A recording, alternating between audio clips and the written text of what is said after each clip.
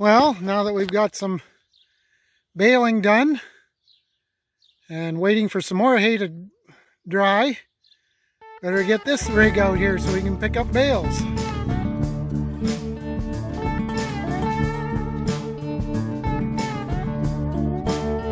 Well, good morning everyone. It's a hot and humid Saturday morning. I think it's still probably about 95% humidity, and where's old sun there? There it is up there. Looks like we got some smoke in the air. I don't know where it's from. Must have some fires somewhere. It's, like I said, humid as hell, and grass is still sopping wet, so I can't really do much spraying. So I thought, well, I had to fix some teeth on the rake, and I figured I may as well pull this rig out. Highline 1400 bale picker. And I got a Orbit motor that was leaking pretty bad last fall. This one right here. Figured may as well get it out, and before it gets too crazy hot before lunch, get that off so I can get a new one. So what this is, like I said, it was a Highline 1400 round bale picker. I don't know if, for those of you that don't know what a bale picker is, you can see the arms here. It pulls it down with the hydraulics, picks up the bale, throws it onto the bed.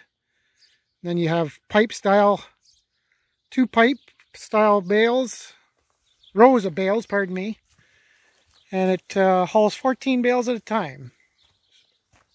And a handy rig, especially a one-man operation, so you don't have to be running around with a loader and hooking and unhooking. And it's been working pretty good for us over the years. So once we get her fixed up and on the move, we'll show you how it's done.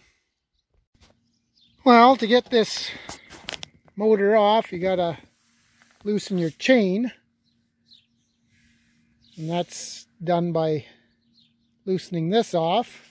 This whole apparatus assembly slides back, allows me to take the chain off. And then you gotta take this sprocket off to be able to take these 4 bolts out and take the motor out. And it's rusted on there good because it's never been taken off since, well, I think this is a 1998 model. So you do the math how old that thing has been on there. So yeah, I remember we replaced one on this side here a couple of years ago.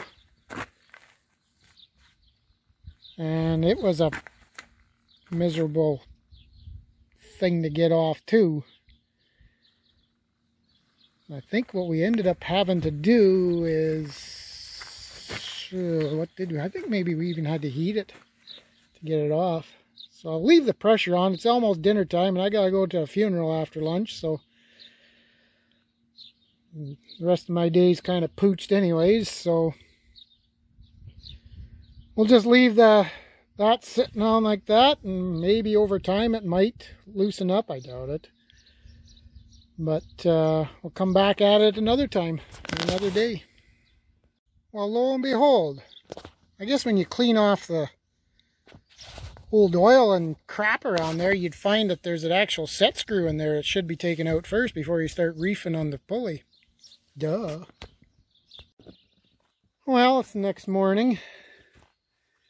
I realized, I think when I left off with you yesterday, I'd realized there was a set screw in there. Lo and behold, there was 2. So yeah, working against myself.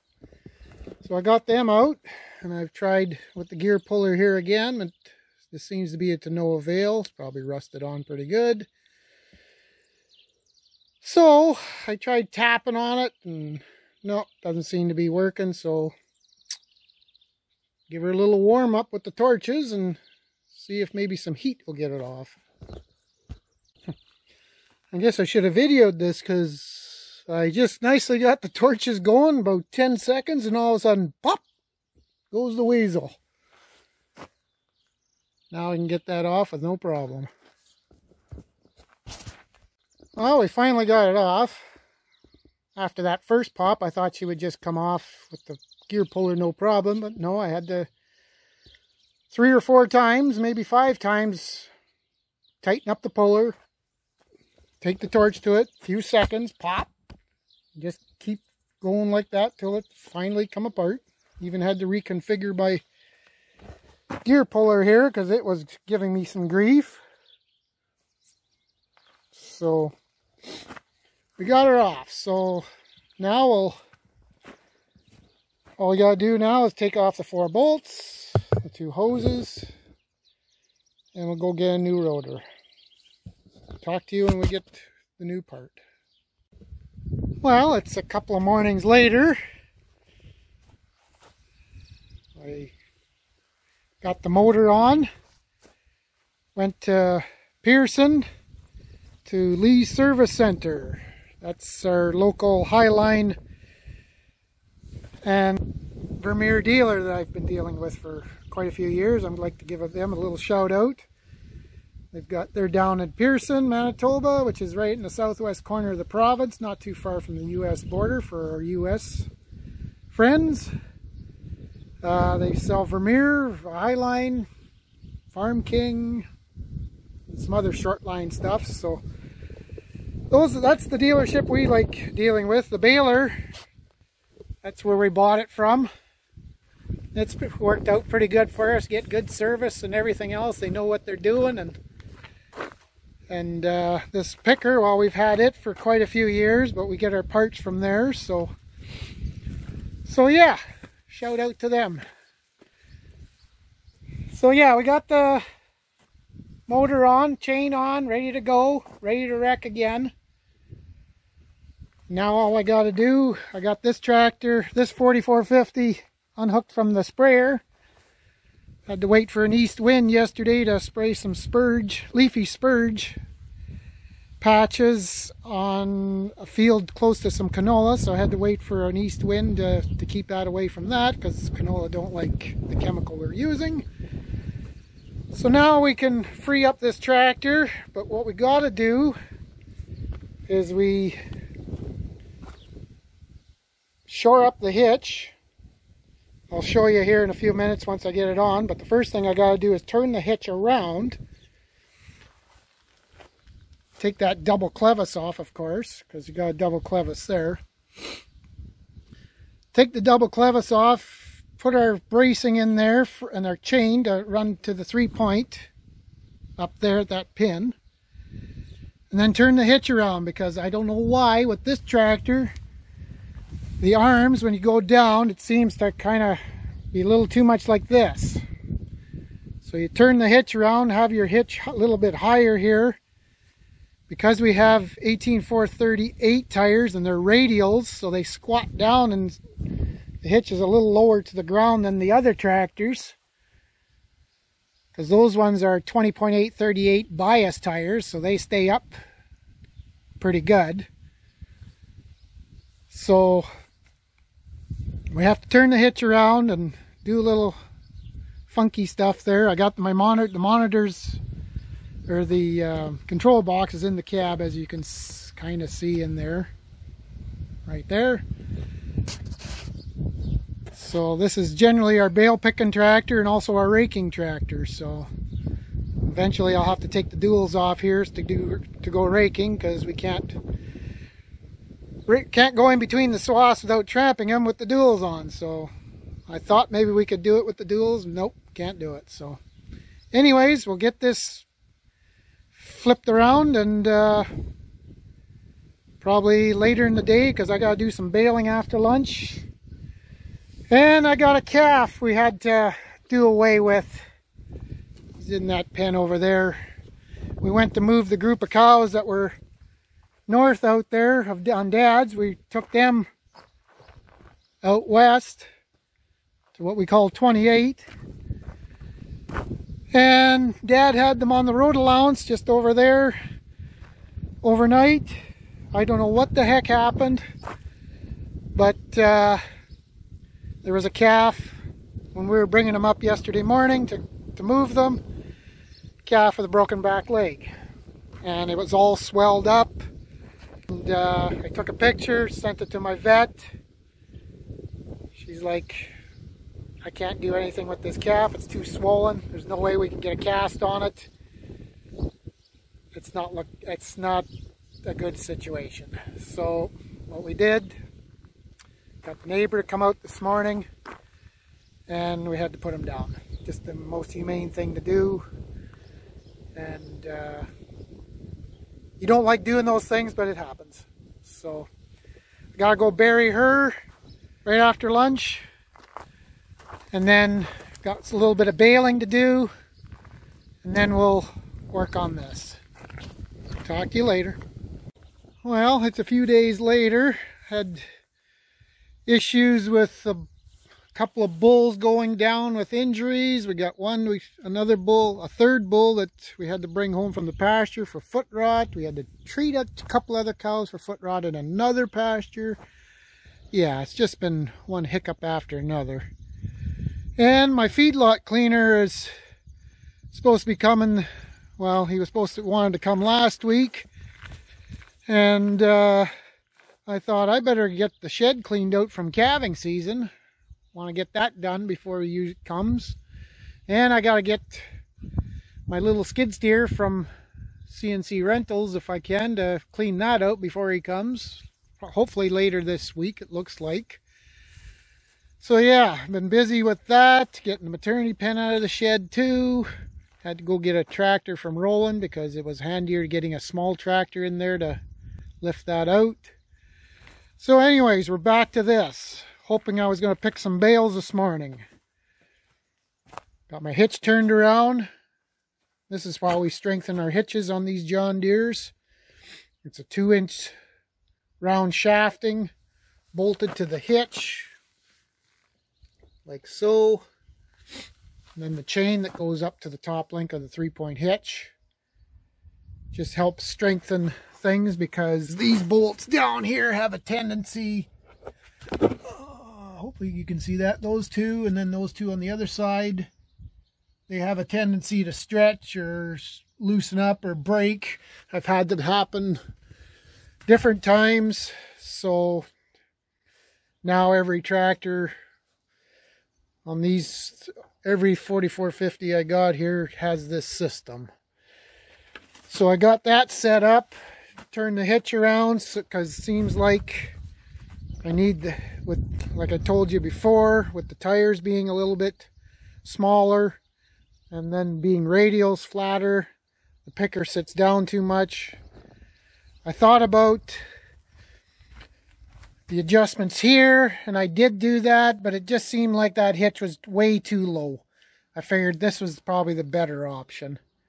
Flip the hitch around and on the tractor, and then lifts things up so that those arms sit down a little more level on the ground. So we got, like I said, we got that going again, but we got another hiccup. Went to grease things up, check the tires. This pin that holds the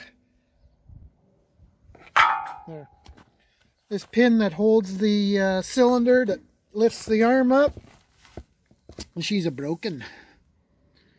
So I guess I better get another pin. Just another delay. Well, we're in business. Going to get a load of bales just across the highway here in what we call 14. Here's our monitor that we use. Control box, I guess. It's a dual hydraulic system. If you can see that or not. Here, I better stop the tractor so you're not bouncing around.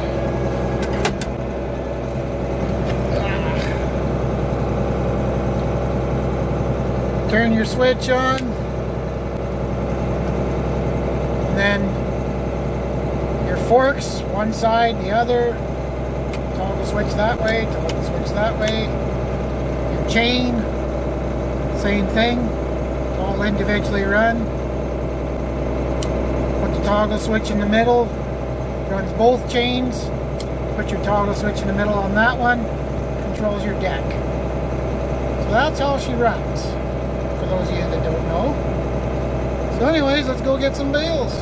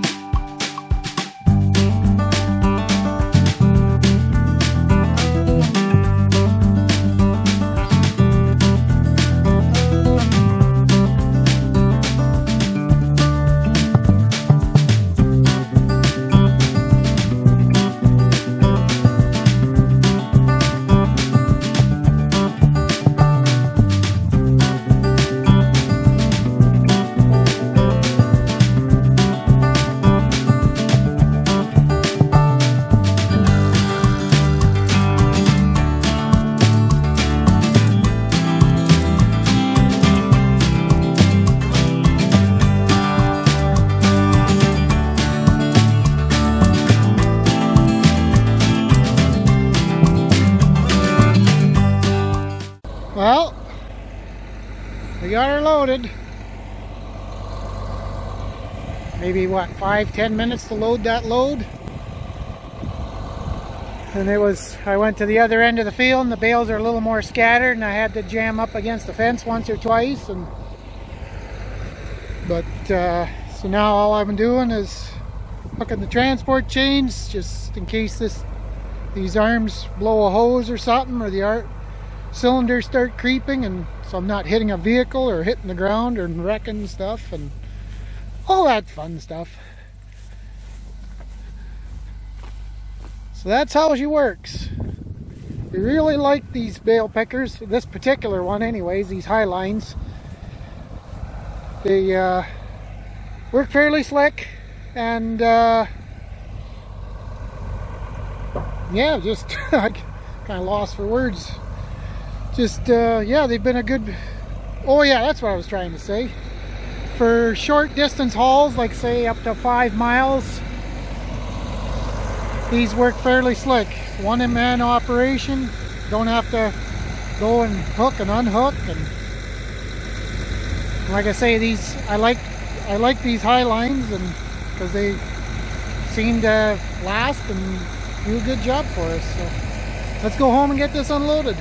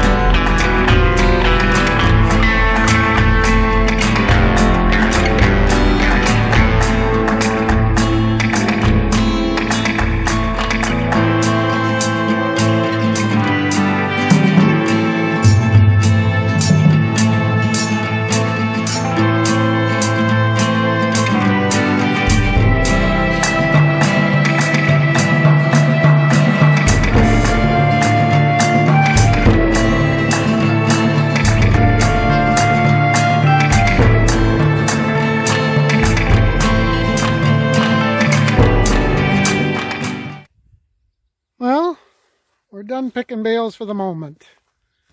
Until we get some more haying done anyways. And I noticed this hose here is weeping there and there. Looks like it's probably one of the original hoses, so it's just time to get it taken off, and before we put it away, take it off, get a new one, put it back on. The motor over there was working fine. Everything else seems to be working fine. There's only one thing on this bale picker that I don't really care for too much, and that's this beam here. It's put on there for added strength, especially if you're hauling silage bales or real big bales. But for changing a tire, it's a pain in the butt. What I've had to do to be able to get enough, well, you can only go so high, you can only turn the axle so much, or the walking beam, pardon me, and you still have to take that beam off. So it's, what, 20 bolts? 10 bolts on each side. And they've got it on both sides of the frame here.